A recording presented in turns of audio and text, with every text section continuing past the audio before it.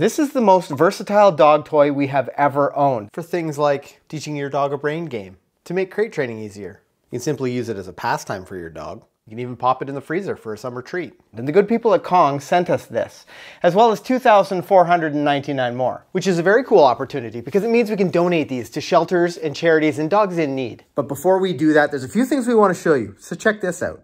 Welcome back to McCann Dogs. My name is Instructor Shannon, and today we are going to talk about toy motivation. If your dog is not toy motivated, I have 3 different strategies that we are going to talk about today to help them build some toy drive. Now, lots of dogs come home already loving and being really interested in toys, but lots of dogs don't. And in my experience with tollers, I have had some that have come home just being excited about toys right off the hop, and then I've had some that have come home and had no interest whatsoever in toys. Now, despite being a retriever, Ned came home having almost no real interest in toys at all, and I had to spend a lot of time building that drive up. So one of the games that we played in Scent was to take a tiny little bit of something that smelled really good and just rub that on the opening of this toy. And this is one of the things that I absolutely love about the Kong toy, is that it has the ability to take food inside it very, very easily. And all I'm gonna do with that, because I wanna create some engagement with my dog, I want him to love the toy, but I also wanna make sure that he loves the toy in connection with me.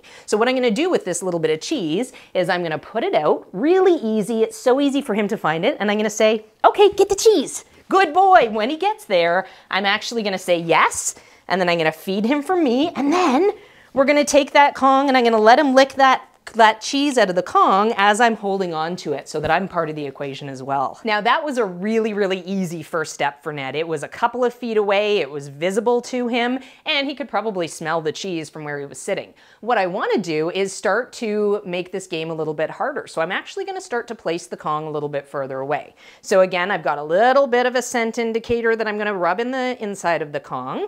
I'm going to go and place that a little bit further away from my dog. Good boy. And then I'm going to tell him, okay, get the cheese. Yay, good boy. I'm going to meet him at the Kong. I'll feed him.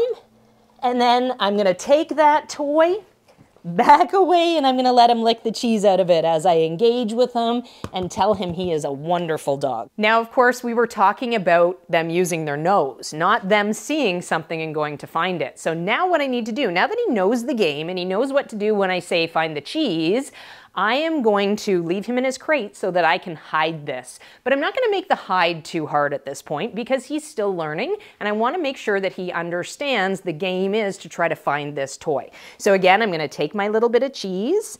I'm going to rub it on the inside of the Kong there. Just a tiny bit is all I need there because I'm going to make the bigger reward the engagement with me and the rewards that come from me. And all I'm going to do is take it to a pretty easy hiding spot, just right around the corner here. I'm gonna put it down, and then I'm gonna go and get Ned out of the crate and see if he can start to use his nose now to find it. No, that's not the cheese. Find the cheese. Where's the cheese?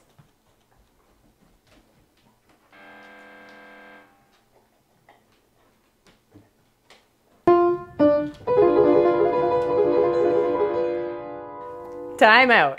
Now, I made a bit of a mistake here, so let's talk about that. There's a lot of stuff going on in this room. There's a big basket of toys there that happen to have some of Nettie's favorite toys in them, and there's some other distractions around here as well. And I made the mistake of not setting up my environment well enough so that my dog could definitely have success, and he made other choices besides trying to find this Kong. He tried to find some other toys that he was interested in. He tried to find another Kong that was up over there. So if I minimize the distractions in my location, I set my dog up for a much more successful search with that toy that I'm looking for him to find. Yay! Look at you! You found it! Good boy. All right, get that. Get that. You want that? You want the cheese? So even now he's more interested in the food in my hand than he is in this Kong. So that means that I am doing a good job of engaging him, but I need to make sure that he's really more interested in this Kong because that's sort of the point here. So I'm gonna show him this and I might move it around and make it more interesting. Good job! Get that cheese in there, buddy. And now he's interested in it. Good boy, way to go. Now the next thing we are going to tap into is our dog's chase drive. And that desire to chase things is so strong in every single dog. We just need to make it work to our advantage. So what I'm going to do is I'm either going to get a long toy to use, or I'm going to make my own by taking a line or a shoelace of some sort and just basically making this into a toy that I can drag around on the ground and I can make appealing for my dog so that we can build his desire for toys by using that chase drive. I need two things in order to make this work. One, I need to be able to make the toy move. So I've got it tied to a line here so that I can jerk it around a little bit and make it look like prey to my dog. The other thing that I need to be able to do is keep control of the toy, because when I've got a young dog in training, the last thing I want is for him to decide he does like that toy so much that he is going to exit stage left and I'm going to be left all by myself to play. So what I'm going to do is make this animated, make it exciting, and then when he latches onto it, I'm going to make sure that we get to engage together and play. Okay, buddy, get it. Oh, oh, oh, oh. Yay, good boy. Get it. Yeah, good job. And the string allows me to let him grab it and do some tug.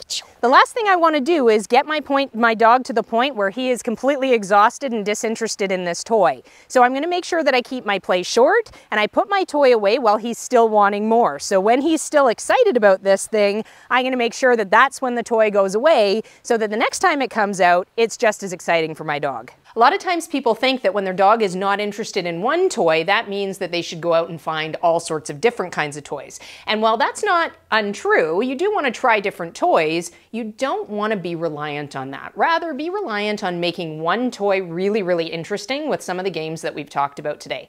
In addition, it may seem counterintuitive, but we don't want you to leave toys out on the ground for your dog to have access to all the time. If this was the scene I had in my living room and my dog always had the option of coming and playing with these toys on his own, it makes it really hard to build drive to want to play with those toys with me, and it also makes those toys become much less valuable for the dog because they always have access to them. And when you're done with the toy, you are going to put it away. Now, the interesting thing about putting it up somewhere high, like on the fridge, dogs already love coming into the kitchen because that's where the food comes from. There's already innate value for them there. Now, what I like to do when I've got a young dog in training that I'm trying to build toy motivation for is I will take that toy off the fridge when they're excited about the kitchen, tease them and be silly and wee, and then put it right back up on the fridge before they actually get to play with it. We've talked about using food in toys, and there's lots of toys that is an option for. However, I would never leave my dog alone with a toy like this. And that is where the Kong really shines. The Kong is a product that we trust to make sure that we can safely leave alone with our dogs. Now, the caveat to that is that every dog is a little bit different, and you should always supervise your dog with anything you're leaving them alone with first to make sure you feel safe doing so. The first thing I'm going to do is take a little hunk of cheese and block that hole at the end so that everything I put into my Kong that's runny doesn't end up running out. And that's important because I'm going to be using peanut butter, and I like to use natural peanut butter. If you're using peanut butter with your dog, it is crucial that you make sure there is no xylitol in the ingredient list. That is very, very dangerous for dogs. So I've got my cheese stuffed in the end here. I'm going to take a little bit of my peanut butter and I'm going to stick that down inside the Kong. Not too much, but just enough to pique interest. And then I might even take some other little treats. I might take some liver bits and drop them in there. And I might take a little bit more cheese and drop it in there. Now what I'm going to do is I'm going to take a piece of carrot that'll fit nicely into that hole. I'm going to stuff it down nice and deep, and I'm going to make my dog work away at that. And that's going to take him some time, and it's going to build value as it's happening. Now, another really fun thing that I can do is freeze my Kong so that my dog has a nice frozen treat for hot summer days. I've put that cheese in the bottom, so now I can just tuck it inside of a glass, put it in the freezer door, and leave it overnight. See you in the morning. Now that your dog is really excited about toys, it's going to be really important to work on your drop it command. And if you need some help with that, watch this video right here. Now, if you'd like some support as well as a guided program to help you through, check out our Puppy Essentials or Life Skills online training programs. You'll find the link in the description below. And on that note, I'm Instructor Shannon. This is Ned. Happy training.